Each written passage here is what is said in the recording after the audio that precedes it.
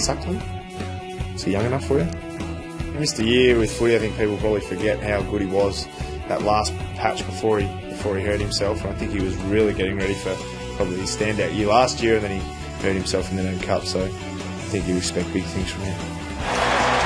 And that's a super goal, and it's just super to see him back. I think Paul Puopolo, I think he's really come along, played a couple of really solid years, but I think he's getting ready to take that real next step to become a real key force in the team. His defensive action is as good as anyone's, but putting the whole package together, I think you expect big things from him. Over the back, Puopolo has just been magnificent today. Oh, gee, how good has he been? Ben McAvoy just gives you an extra dimension in the ruck. Obviously can run significantly stronger than most ruckmen in the league, so it just gives us a little edge in that area.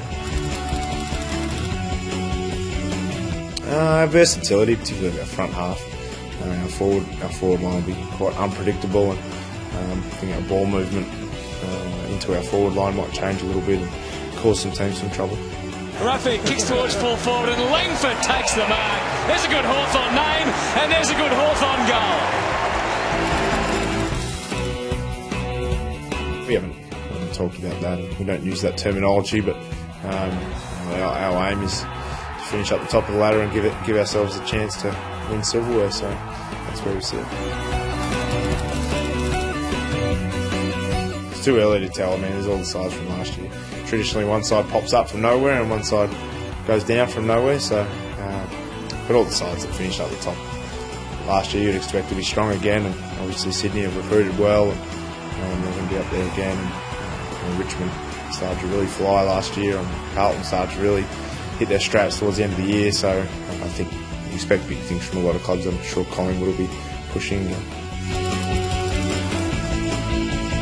Jared Ruffhead, I think with his versatility, goes in and out of the centre square now, and I think probably people have started to recognise him a little bit more since he won the Coleman. He would like to acknowledge that, but I think he's quite a recognisable and lovable character. If I was an umpire, I'd probably vote for him. Mitchell so constructive, brilliant handball.